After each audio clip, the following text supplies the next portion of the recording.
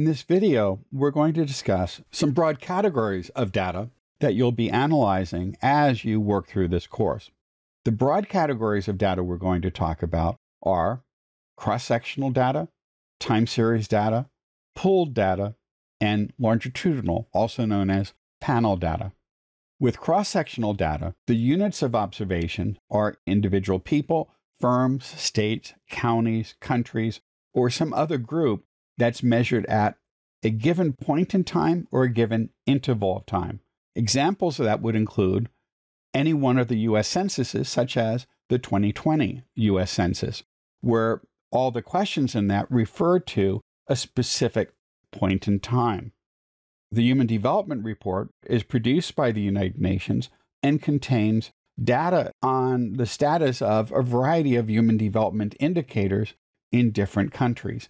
Any 1 year's data from that would represent a cross-section of data on the state of human development in these countries. Current population survey data is a monthly survey conducted by the U.S. Bureau of the Census, and that provides data on a random sample of individuals at that specific month. Time series data consists of units of observations that are measured at different time periods.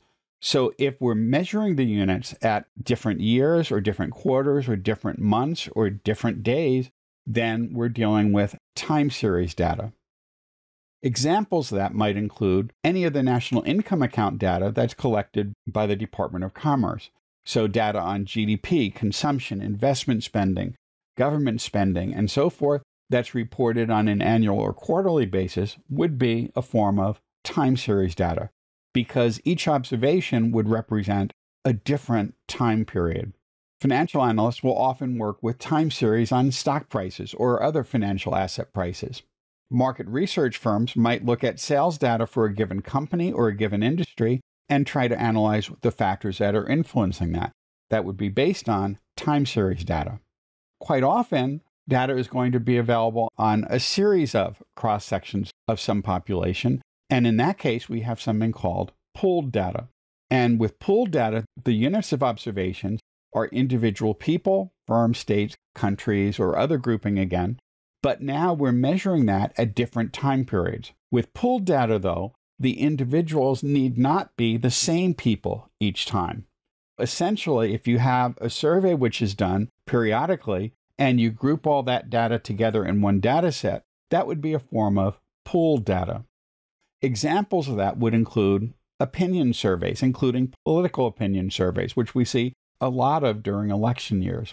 Or the General Social Survey has hundreds of questions that are administered every year to several thousand people. You can download any of that data, which will contain a mix of different individuals' responses and different years in which people responded. But again, the people who responded in 2015 are not necessarily the same people who responded in 2020.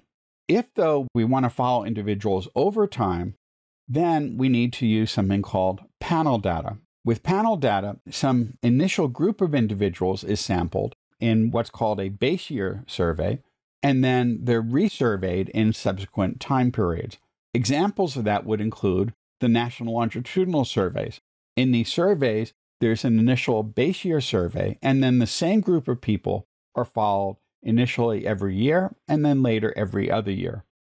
Examples of that include the National Longitudinal Surveys of Youth. The first of these began in 1979, and again another cohort that began in 1997.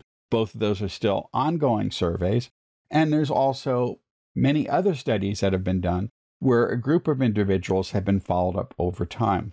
We'll be talking about several of those throughout this course. The panel study of income dynamics is another large sample where 5,000 households were initially surveyed several decades ago in a survey conducted by the Survey Research Center at the University of Michigan, and they've been followed up over time, including split-offs from those households as new generations have been formed and families have split apart for any number of reasons. The Penn World Tables consists of data on several hundred countries that have been measured over multiple time periods. So with the Penn World Tables, you can measure things like GDP. You can measure things like per capita income and inflation rates and other variables at different times in each of these countries. So those are the major types of data that we'll be working with at different times during this semester.